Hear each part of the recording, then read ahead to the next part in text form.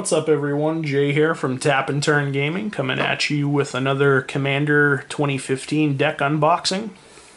This video we're going to be taking a look at the deck Wade into Battle, which is the Boros colored deck, led by Calamine, Disciple of Iroas. That's our foil oversized card. Let's flip it around here and take a look at some of the stuff on the back. We get some previews of some of the cards that are in the deck. This one's particularly nice. That's like a $15 card, I want to say, so it's pretty cool to see that reprinted.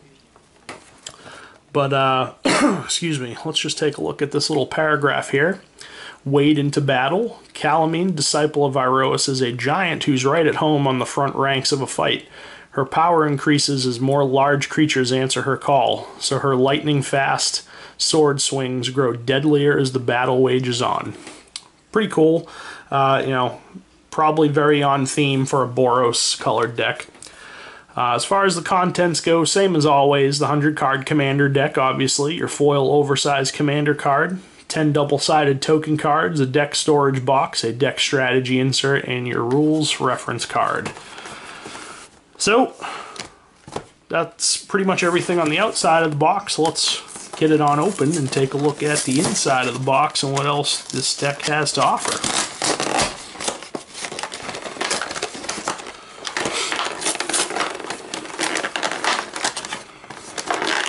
If I can stop having a dirt moment trying to get this out of here.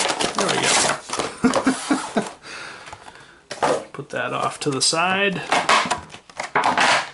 There's our oversized foil Calamine, Disciple of Iroas. So I thought it was a guy, honestly. So apparently it's a girl. I was mistaken. So we'll put her off to the side.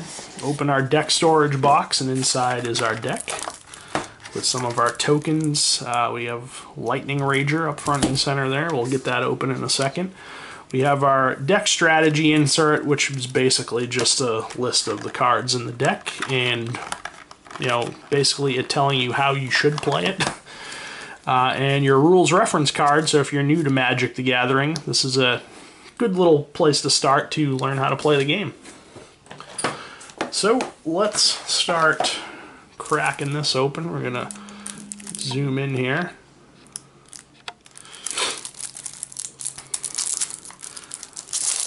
Start taking a look at the rest of the Wade into Battle deck.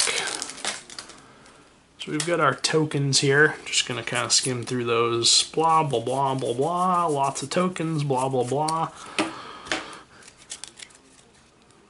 So we have an Oreskos Explorer, a Stink Drinker Daredevil, Dawnglare Invoker, Stone Shock Giant, Thundercloud Shaman, Warchief Giant, Herald of the Host, Sandstone Oracle, Soul Ring, naturally, Boros Signet with new art. I really like that art a lot. That's really cool.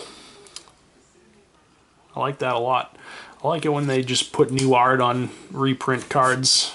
Just makes me happy. We have a Cold Steel Heart, Felwar Stone, Lightning Greaves, naturally, Mind Stone, Thought Vessel, Basalt Monolith, Boros Clue Stone, Dark Steel Ingot, Worn Power Stone. A lot of mana rocks in this deck, but naturally, I guess it makes sense because in order to get experience counters off of Calamine, you have to be casting creatures with 5 or greater mana cost. So you probably want quite a few mana rocks in a deck like this.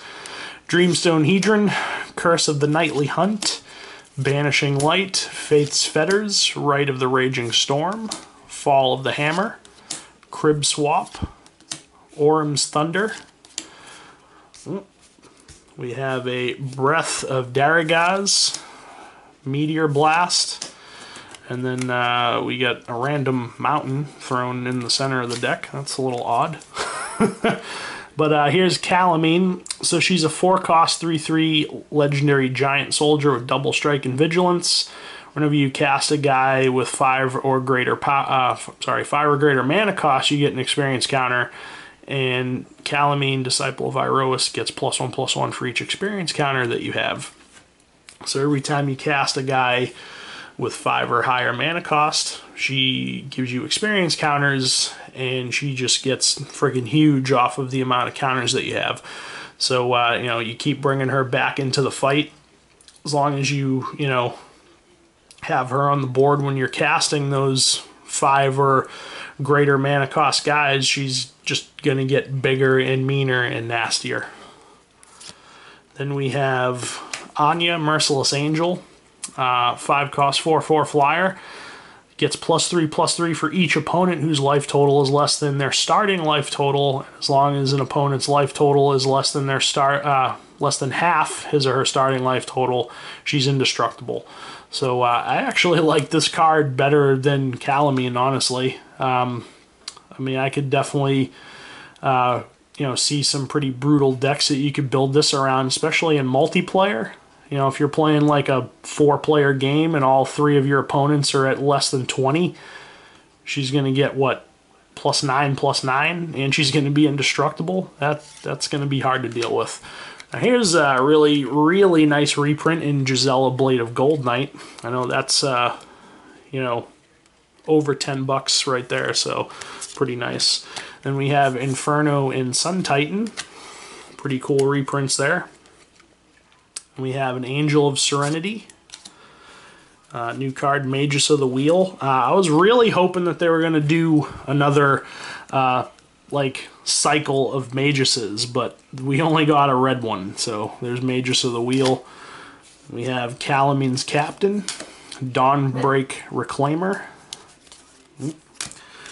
And we have Dream Pillager, Blade of Selves, Taurine Mauler, Desolation Giant. And these cards are like stuck together. Another one stuck together. Famiku the Lowblood, Hunted Dragon. My hands are a little sweaty. It's a little warm in here. So Sunrise Sovereign. We have Hammer Fist Giant, Hostility, Jareth Lane and Titan. Just making sure quite a few of these are like stuck together. Victory's Herald, Hamlet Back Goliath, Arbiter of Nullridge, Borderland Behemoth, Magma Giant, Loxodon Warhammer, Urza's Incubator, Seer's Sundial, Staff of Nin. I don't like how these are stuck together. Warstorm Surge, Fiery Confluence, Disaster Radius. Sorry for those going off frame there. I'm trying to make it so, you know, they're like all stuck together and stuff. Earthquake, man. And we have an Ancient Amphitheater. Then we're into our basics. So we've got, you know, our mountains. Even these are stuck together too. Our plains. And we have our non-basics, Vivid Crag, Vivid Meadow, Windscarred Crag, Blasted Landscape, Boros Garrison and Guildgate, Command Tower, Drifting Meadow, Evolving Wilds, Forgotten Cave, Secluded Steppe, Smoldering Crater, and Terramorphic Expanse. So that about wraps up the unbox for the Wade into Battle Commander deck. I apologize for the cards being stuck together. I hope I didn't miss any of the cards that were in the deck. It's a little odd that they were all kind of stuck together like that, but just zoom out here. So that about wraps up things here, guys. So I hope you enjoyed this unbox video. If you did, thumbs up the video. Let me know that you enjoyed it so we know to keep making videos like this in the future. Leave me some comments in the comment section below the video. Let me know what you think of this deck. If there are any cards that you are pretty excited about from this deck or any of the other ones, you know, let me know. Discuss all that good stuff. I like to hear your comments and suggestions. And if you're not already subscribed to Tap and Turn Gaming, please crush that subscribe button. We really do appreciate it. But this has been Jay with Tap and Turn Gaming. Again, hope everybody enjoyed the video. Like, comment, subscribe, all that stuff, and we'll catch you later. Thanks a lot for watching.